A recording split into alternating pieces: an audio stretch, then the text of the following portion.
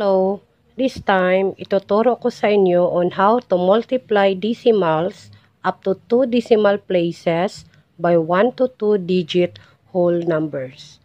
Okay. Pag mag-multiply tayo ng decimals, para lang tayong nagmo-multiply ng whole numbers.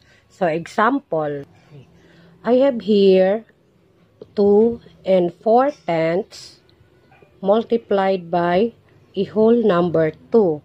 So, dito sa aking example, 2 and 4 tenths is a decimal number multiplied by number 2 which is a whole number. So, titingnan muna natin yung ating given numbers. Dito sa taas, meron tayong 1 decimal place. Okay. Then, proceed lang tayo ng multiplication gaya ng pagmo-multiply natin sa whole numbers. 2 times 4 is 8. 2 times 2 is 4. So, yung product natin ay 4, 8. So, saan ba tayo maglalagay ng ating decimal point? So, yung ating product, magbibilang tayo ng 1 decimal place. So, this is 1 and point. Yan lamang po kasimpleng mag-multiply. Okay. Another example, meron tayo ditong 76 hundredths multiplied by whole number 4. So, titingnan natin yung ating factors. Dito sa factors natin, bibilangin natin yung number of decimal places. So, here, meron tayong 1, 2. So, we have 2 decimal places. And then dito, walang decimal place dahil ito ay whole number. Then proceed on multiplying just like whole numbers. 4 times 6 is 24.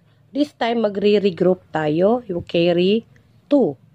4 times 7 is 28 plus 2 is 30. Then carry 3. 4 times 0 is 0 plus 3 is 3. Then, we will count the number of decimal places. Dito may 2, dito wala. So, we have 2 decimal places. So, we will count 1, 2, and dyan tayo maglalagay ng ating decimal point. Okay, another example. Oh, as you can see dito sa ating factors, dito sa taas may 2 decimal places. Paano natin malalaman na 2 decimal places siya? So, mula sa decimal point, i-count natin. 1, 2. So, meron siyang 2 decimal places. So, yun lamang ang ating tatandaan. Dahil yung number of decimal places sa ating factors, yun din ang number of decimal places sa ating product. Okay, then dito, wala dahil whole numbers ito. So, proceed on multiplying. 6 times 7 is 42. Carry 4. 6 times 5 is 30 plus 4 is 34. Carry 3. 6 times 6 is 36 plus 3 is 39. Carry 3. 6 times 1 is 6 plus 3 is 9. So, kung ano yung number of decimal places sa ating factors, yun din ang number of decimal places dito sa ating product. So, since we have 2 decimal places sa factors, meron din tayong 2 decimal places sa ating product. So, we will count 1, 2, and then affix natin yung ating decimal point. Okay. Another example, tingnan natin yung ating factors. So, dito mayroong 2 decimal places. We will count 1, 2, and point. So, we have here 2 decimal places.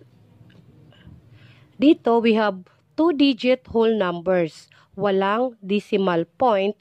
Therefore, walang decimal places. So, we will proceed on multiplying. 2 times 4, it's 8. 2 times 3, 6. 2 times 2, it's 4. And then, next, 1 times 4 is 4. Dito natin ilagay straight ng kanyang number. 1 times 3, it's 3. 1 times 2, it's 2. And then, we will add the partial product. So, let's add. 8, 6 plus 4 is 10, carry 1. 1 plus 4 is 5, plus 3, it's 8. Then, 2. So, since we have 2 decimal places sa ating factors, magbibilang din tayo ng 2 decimal places sa ating product. So, let's count 1, 2, and point. So, that is our final product. Okay, for our last example, tingnan natin yung ating factors. We have 20 and 6/10 multiplied by 18, which is a whole number. So, sa factors pa lang, titingnan na natin ilan yung number of decimal place. So, from the decimal point, we will count 1. So, therefore, we have 1 decimal place. And dito, it is a whole number. So, we will proceed on multiplying. 8 times 6 is 48.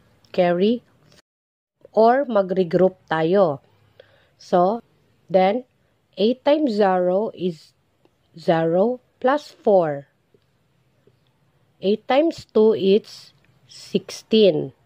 Then, 1 times 6, it's 6. 1 times 0 is 0. 1 times 2 is 2. Then, we will add the partial product. So, 8. 4 plus 6 is 10. Carry 1. 1 plus 6 is 7. 1 plus 2 is 3. Since sa ating factors, meron lamang tayong isang decimal place. So, sa product din natin, we will count 1 decimal place. So, 1, then point. So, we have now our product is 370 and 8/10. Yan lamang po kasimpleng mag-multiply ng decimals up to 2 decimal places by 1 to 2 digit whole numbers.